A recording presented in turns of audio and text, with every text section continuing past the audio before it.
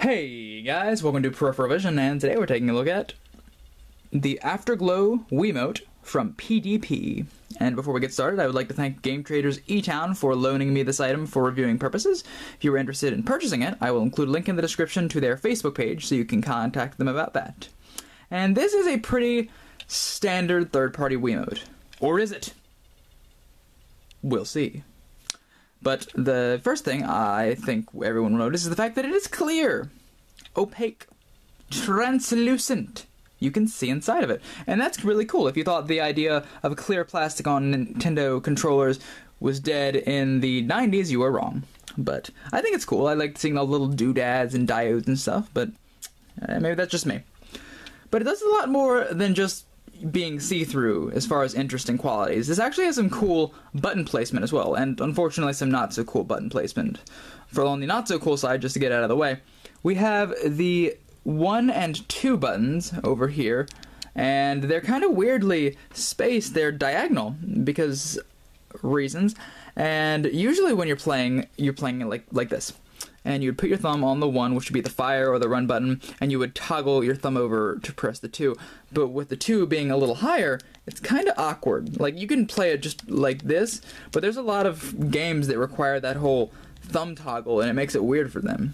But it does some things right. As you can see, on an original Wiimote, the home button and the plus and minus button would be here around the center. And in this one, they actually moved them over to the left. The plus and minus are here and here, and then the home is on the top left. And that's good because if you're holding it like this, you actually have easier access to the plus and minus and home. You can, instead of just reaching way across to the middle with either thumb. So I like that. I also like the fact that those buttons are slightly depressed into the controller, so you can't just accidentally press them during gameplay. You have to make a deliberate action to press these down. And sometimes that can be a little irritating, but it helps to prevent you from accidentally pressing the home button in the middle of an intense gameplay session, so it's more good than bad as far as that goes. On the back, it's pretty standard stuff. It's just the same trigger as always. And that's all there is to the Afterglow controller. I'm lying. As you might guess, the glow in Afterglow stands for the fact that this thing can light up.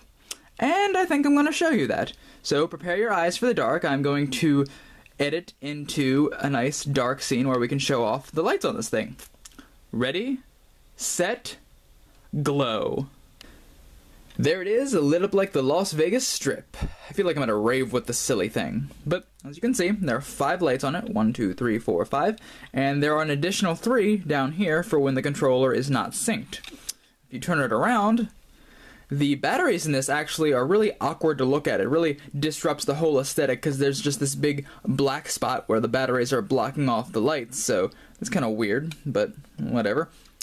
And that's it. And I can safely say that I think that this is more marketed towards children because as an adult playing the Wii, I just don't really care that this lights up. I'm not saying it's bad. It does look cool. It looks as cool as I assume it's supposed to, but for me, the button placement for this is actually a lot more interesting than the fact that it has a few LED lights in it. But hey, if you've got some kids and you think that this would be up their alley, I would say check it out. But otherwise, really not too much of a reason to get this over a regular Wiimote.